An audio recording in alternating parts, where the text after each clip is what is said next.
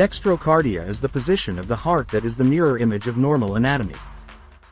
It is known as dextrocardia with situs inversus, that is, situs inversus totalis, when the position of both the thoracic and abdominal viscera are reversed.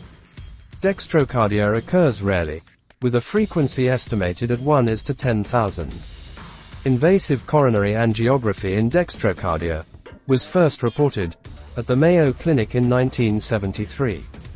In the catheterization laboratory, arterial access was obtained via the right radial artery using a 5 French sheath. Coronary angiography was performed through 5 French TIG catheter via right radial artery under fluoroscopic guidance. Mirror images of the standard views were taken.